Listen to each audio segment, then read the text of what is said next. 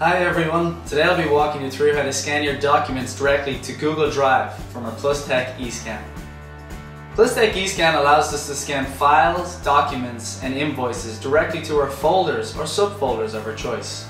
It's simple and it's easy, and with a few taps of a button we're off to a digital start so we can see our scanned files in Google Drive wherever we go.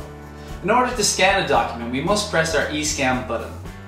Once we're happy with our scan, we've gone through our editing and preview process, Plustek eScan will then prompt us to save as our file.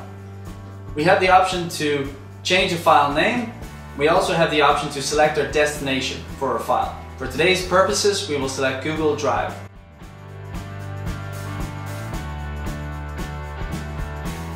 For first-time users, we must choose the yellow Add Account button.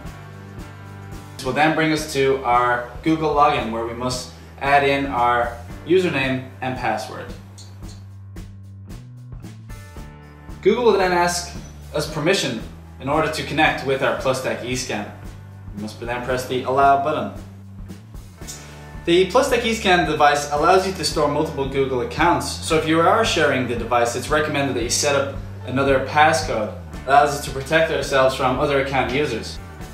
Once we've selected our account, we must press the Connect button in order for our Plustek eScan to connect to Google Drive.